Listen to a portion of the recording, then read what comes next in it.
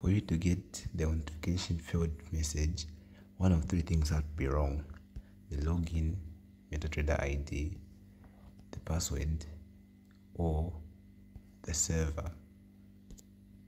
Let's log in and see what happens.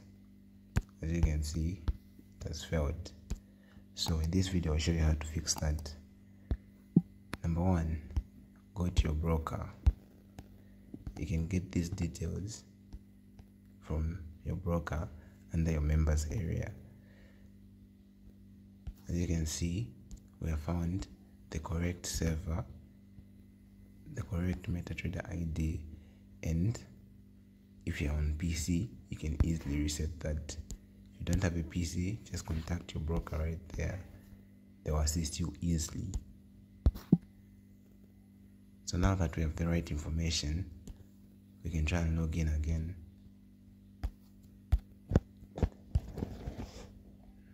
(988.14.225).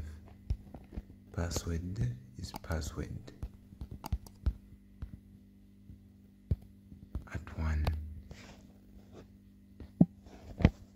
Then this is a correct MetaTrader ID. Let's log in now. Success. Found this video helpful?